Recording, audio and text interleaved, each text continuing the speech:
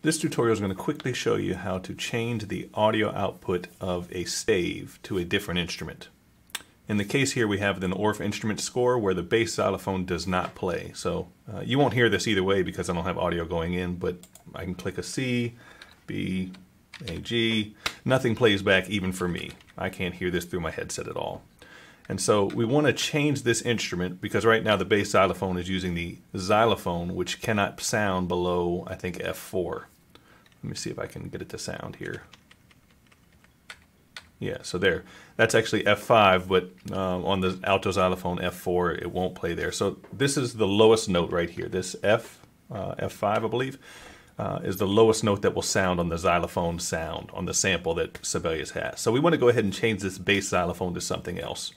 So if you go up here to Instruments, blow that out, and you're going to go over here to Edit Instrument. Before you do Edit Instrument, you want to make sure that you're on the stave for the sound you want to edit. And so right now you can see I'm highlighted on bass xylophone.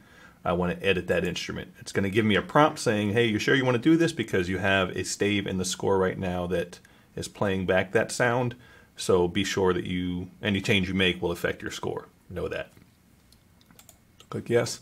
So here I have some options. We really want to deal with the playback defaults over here. Right now the best sound that's chosen for the bass xylophone's stave is xylophone. And obviously, like we said, that the xylophone doesn't sound below F4. So we're going to choose a new one. So click choose, Sibelius 7 sounds. Let's do pitched percussion. I'm going to choose wood, and I'm going to choose marimba now. So I've changed that. There's also some things you can do up here with transposing scores to have it show in a different octave or a different place on the stave. That's up to you to play around with. For now, we'll just skip through this.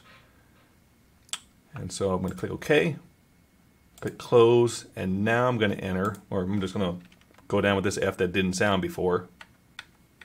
And I'm hearing all these notes still going. Okay, so this C that shows up below, I think it's C2, that's the lowest sounding note for the marimba. So if you've switched your bass xylophone to marimba, say, you will get some sounds that will play back below that F4. And again, you can use this for any stave, for any score. You can change it to any sound you want. You can make soprano recorder sound like, you know, an overdriven guitar or a kalimba or something. So that's how you change instrument sounds playback in Sibelius. Again, up here on Instruments, make sure you're on the stave that you want to change. Click Edit Instrument after confirming that the instrument that you want to change is selected. And then choose a different sound to play back.